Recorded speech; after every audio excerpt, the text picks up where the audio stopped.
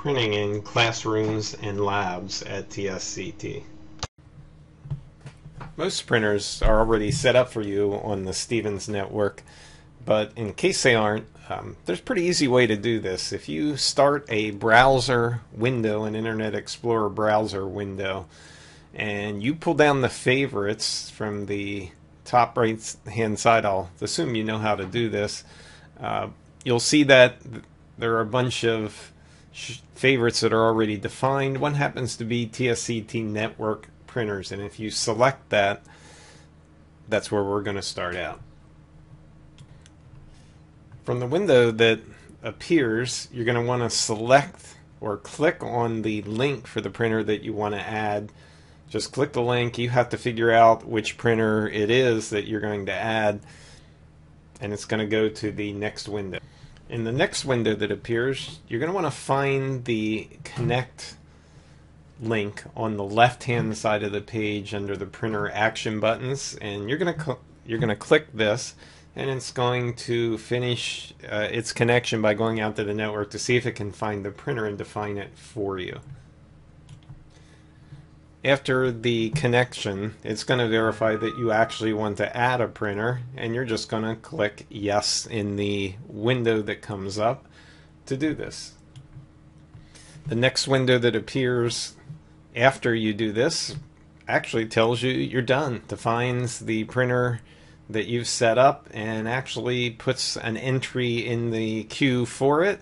And if we go to the printer queue section again, you actually see that the printer that you've defined shows up as a nice little icon, and it's ready for you to print. Might be some other setup things, but at this point we're not going to get into those details. Sometimes when you're printing documents, you have printer problems, like the printer ran out of paper, something else happened to it that it can't print the files. And a lot of times students are in a new environment, are not used to having a bunch of people send to a printer. The files start to back up in the queue, and people keep on printing, and once you fix the printer, everything comes out 10 times, and that's not what you want to do. So very quickly, we're going to show you how to deal with printer queues in Windows 7. First thing I'm going to do is go over here to the Start button, and I'm going to select devices and printers. And up will come a list of devices. This will be different for your machine. This is how it's set up for my machine at home. The printer I'm dealing with is an HP LaserJet 1020. That's what I have defined, so I'm going to double click that. And I'm also going to go in here and say Display Print Queue. I'm going to select the printer, the same printer that I did, click OK, and this is a print queue for the printer. I've removed the paper from the device. You can see that these files are waiting to be printed. Now, I was the one who put these files in there, so I could select this, right click it, and say cancel, and say yes, and eventually it would remove that document from the print queue. There's all kinds of it takes a while to do this. You can see that it changed its status to deleting, and it's working on that. They don't print it right away.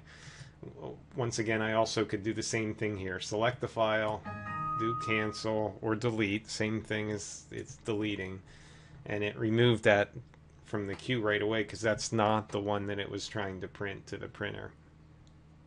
And this is how you would work with problems with files in a queue, rather than you just keep on dumping the same page in there 15 times and wasting paper when you fix the issue. One thing to note is that you can only delete or remove files that you put in there. Other people have to do the same thing. It's a privileged thing on the computer, so you can't delete their files. And that should help you fix and deal with printer problems.